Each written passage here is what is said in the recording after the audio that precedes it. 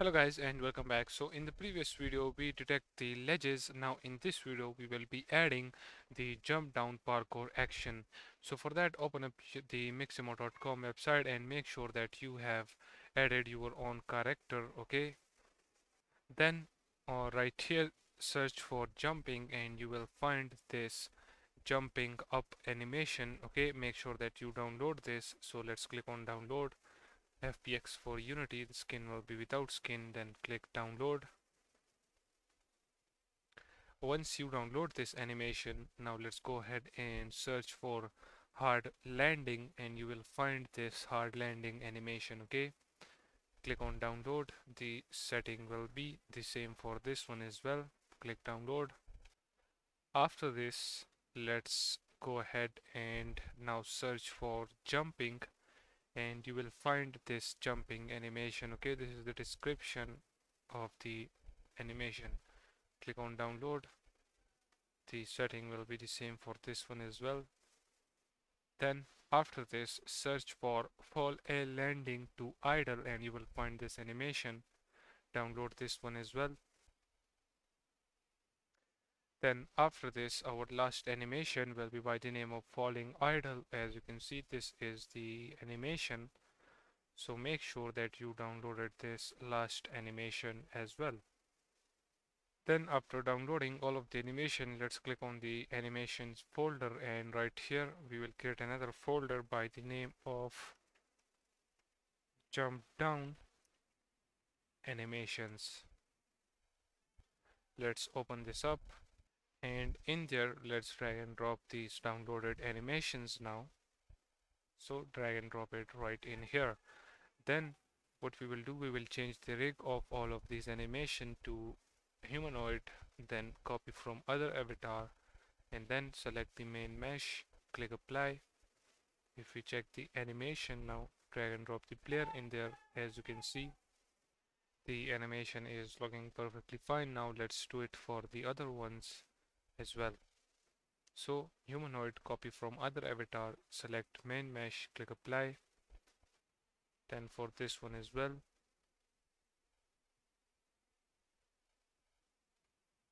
click apply. Then right here,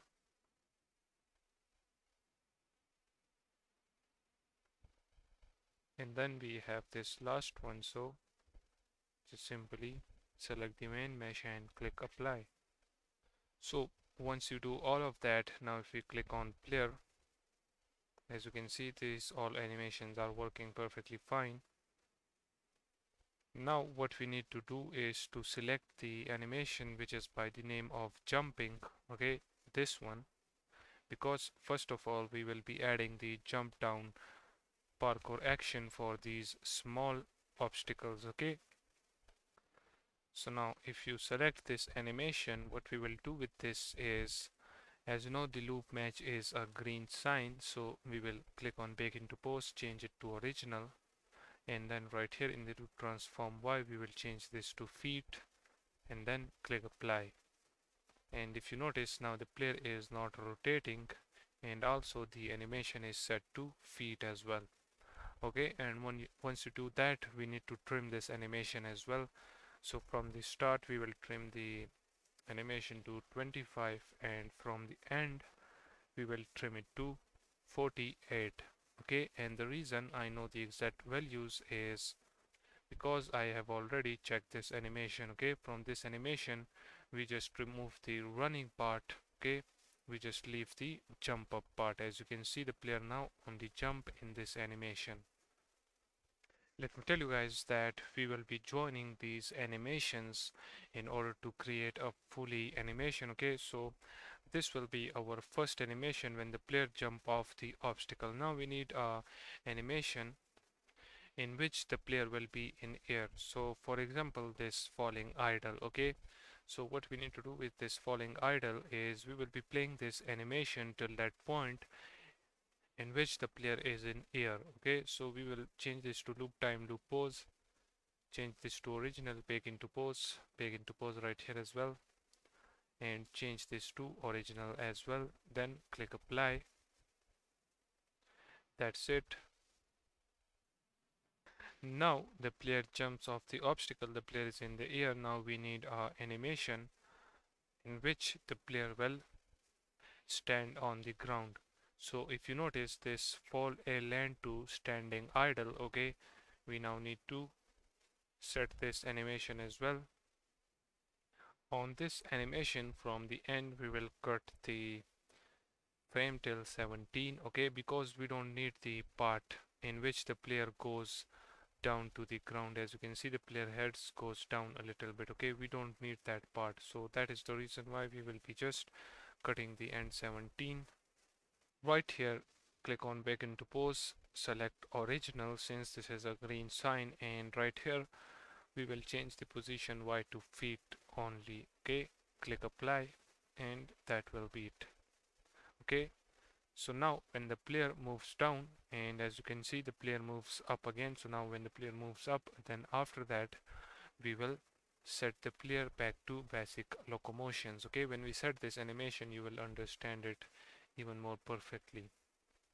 So now let's go ahead and click on animator, and right here we need to add this animation. So the first one will be this jumping actually, so let's drag and drop this right here, okay. Then after the jumping we need the in air animation, okay, which is this falling idle, okay.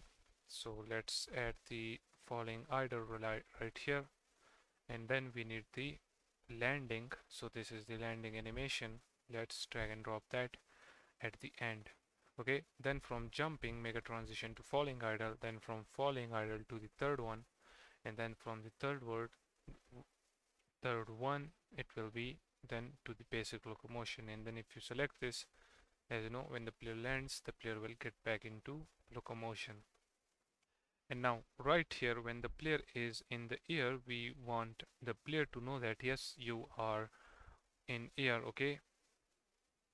And also when the player reaches the surface, we will be letting know the player that you reaches the surface, okay. As you can see this transition from falling idle to landing, okay, right here we will know the player that now you are on the surface. You can now stop playing the falling animation and just simply play the landing animation. So how we will do that? Right here in the parameters we will create a bool, or you can say boolean, by the name of surface. Actually it's on surface, and then in this transition we will simply add a condition, and in this condition we will make the on surface true. Right here remove this as exact time. Now after this, if you go inside the scripts, then parkour actions, right here let's create a new folder by the name of jump down actions, and inside this jump down actions we will be adding our jump down actions. Before creating any jump down parkour action, let's click on this jumping, and let's change its name to jump down, okay. Then inside this jump down actions, what we will do is we will create a new parkour action by the name of jump down action, or let's just say just jump down, okay, same as our animation name. Then in here we just need to provide the animation name, so the animation name will be jump down, and that will be it for this jump down parkour action. We don't need to apply all of the other things. Now after this, go ahead and open up your parkour controller script, and now we will be performing our jump down parkour action. But before doing that, let me tell you one thing, that we will be having just two jump down parkour actions, so we don't need to create a new list for our jump down parkour action and then add them to the list and type all of that code, okay. What we will do, we will just simply create a reference on the parkour controller script for the jump down parkour action, okay. Then we will attach that right there, and then we will perform this jump down parkour action, okay. So first of all, right after the player script reference, let's create a serialize field, okay, and this will be of type new parkour action, and let's name this as jump down parkour action.